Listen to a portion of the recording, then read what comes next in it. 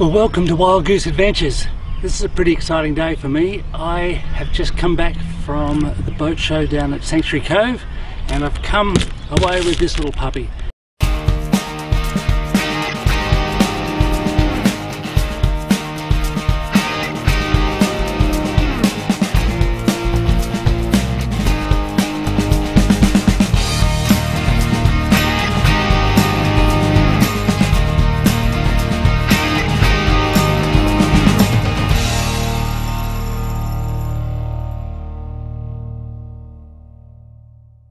Now, just as a bit of transparency, I'm not being paid for this. I've paid for the dinghy myself.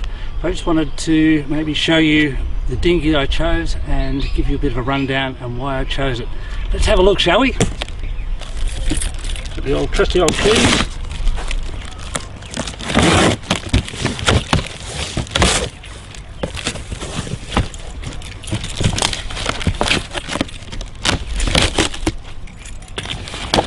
Now, dinghies for me have always been a little bit of compromise. A bit like outboard motors, that you want the biggest dinghy you can so that you can stay as dry as you can and carry things, but the bigger they come, normally the heavier they are, the more awkward they are to deal with, and basically in an ideal world you want the smallest dinghy you want. So there we go. My solution has been this. This is a what they call a rigid floored inflatable. So what it means is that is what it packs up to. It weighs about 30 kilos all up, so it's reasonably light. Means I can put it on deck, I can roll it up and put it away when I'm traveling. But as you'll see in a minute, when it's inflated, it's got a hard floor, keeps you dry, and it's fairly large and easy if you really need to tow it.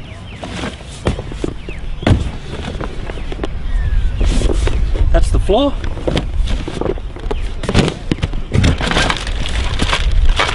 Oars and rowlocks. Now, inflatables are notoriously hard to paddle, and by nature they have a fair bit of windage, so you don't really want to be carrying them too far. Outboard motors are so much better, but they are easy enough to tow the pump.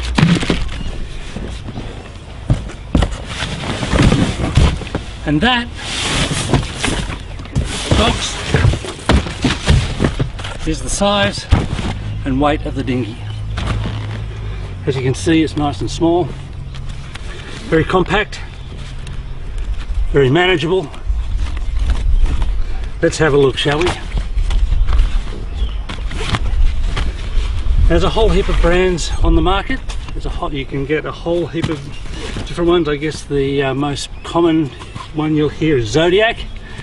This one is not a Zodiac, this is a Highfield.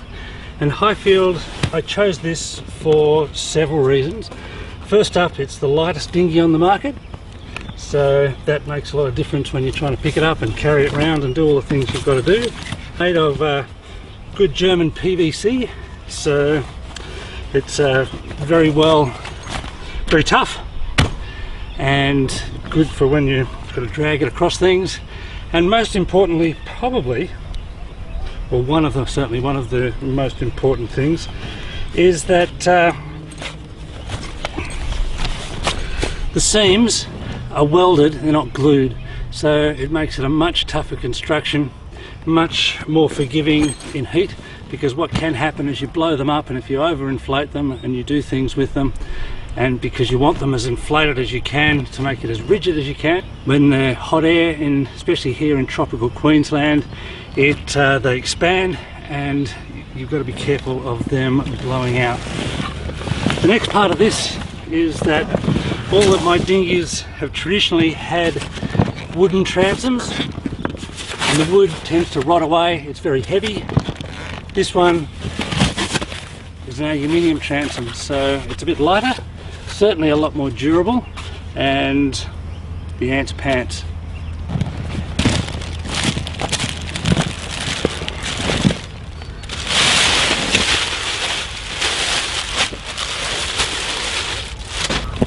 It does come in a couple of different colours. but I selected white because predominantly white is easy to see, and also it's reflective, so it's not going to absorb the heat for the aforementioned problem that you can get of them heating up and overinflating and maybe bursting. I'm going to pump it up. I'll see you in a couple of minutes.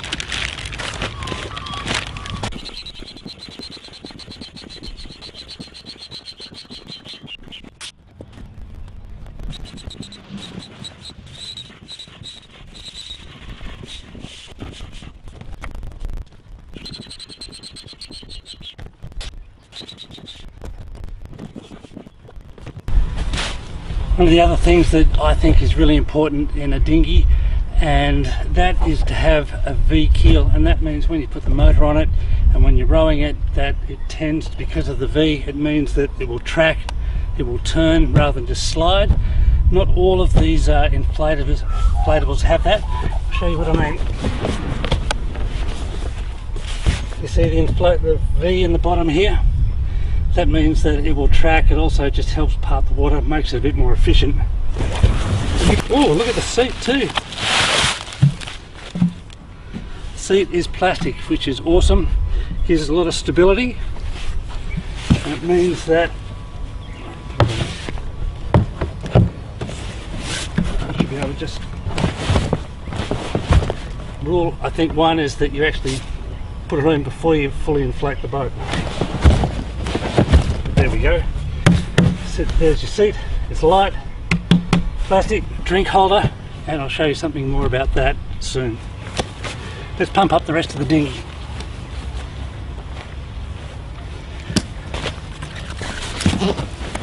The pump that you get is actually got a high pressure system as well, so you pump the rest of it up. It says that you should only have 3 bar, and then you pump the bottom up hard.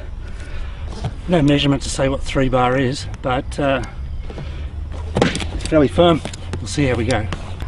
Our high field dinghy all inflated, ready to go. And to give you an idea of weight, that's it.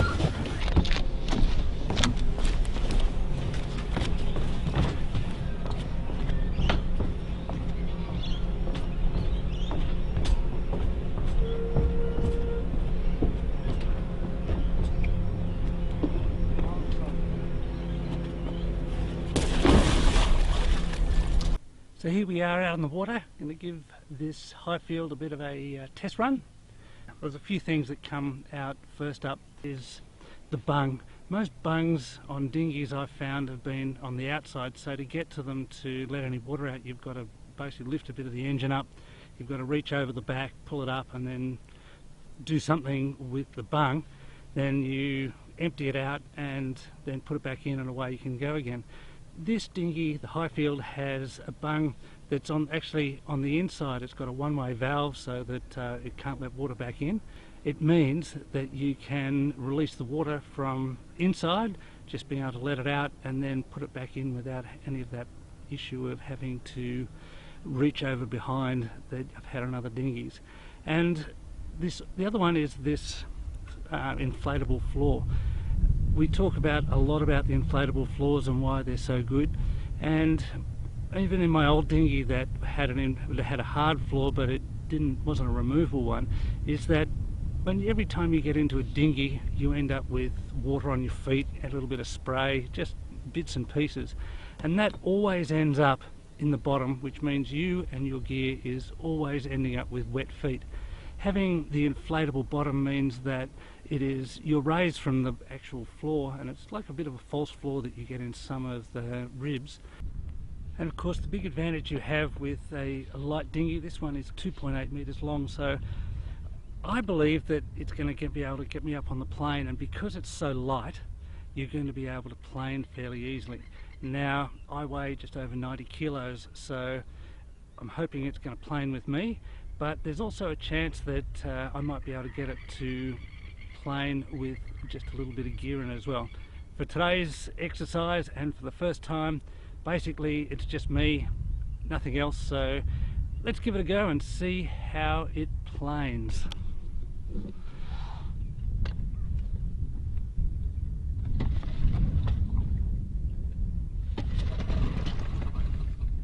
we've got it started. That's the first bit. Let's get it into gear. Let's see how we go, shall we?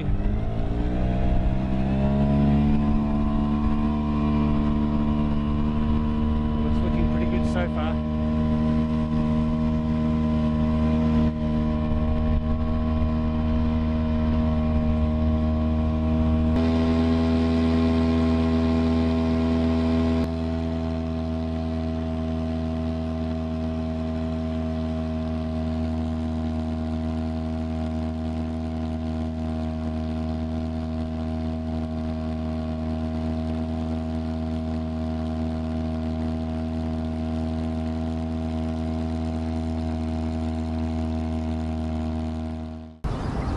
Well, we've been for a little spin and now it's time to bring the dinghy aboard, and this is one of the advantages of having a very light dinghy.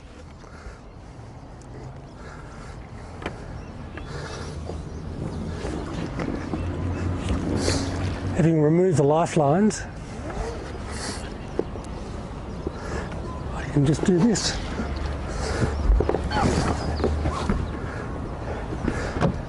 And there we have it. The dinghies are safe and sound on board, good for overnight. Means that I can now deal with it if I want to pack it up completely for an extended sail.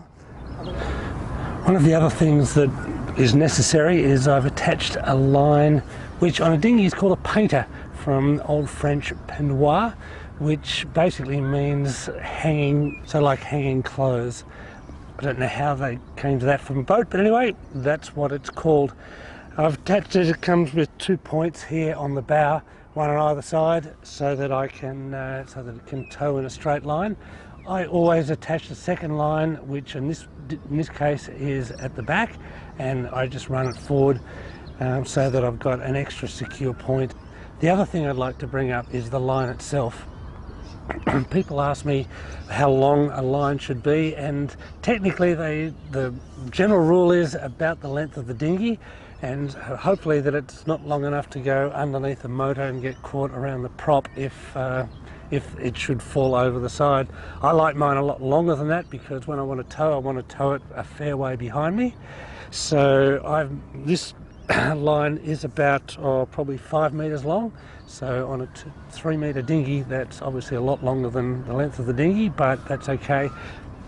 The other part about it is that I always make mine a floating rope. Now if you attach a sinking rope, which a lot of people, the easier thing to do is to grab an old sheet, an old braided line, which tends to sink, and what happens then is that because it sinks, if you're on the boat and your yacht and you reverse back, or a dinghy just gets tied around like they do, and that line goes around and you start the prop, the chances are that that line is going to end up wrapped around your propeller and your shaft, which isn't a fun thing to do. And trust me, I know that that's happened. I've seen that done a lot. So I always just use, you can get silver rope, you can get lots of lines, but make sure it's a line that floats so that you don't have that issue of it running foul of your running gear while you're motoring. Well, I hope you've enjoyed the unboxing ceremony of the Highfield. I really love the dinghy. It's an investment that I'm so pleased I've made. Next time we're going to take it a little bit further afield. Thought we might go down to Hervey Bay and check out some whales and just go and explore some of the beautiful Great Sandy Straits. Until then, give it a like if you've enjoyed the show. Subscribe, that'd be much appreciated. And until next time, smooth sailing.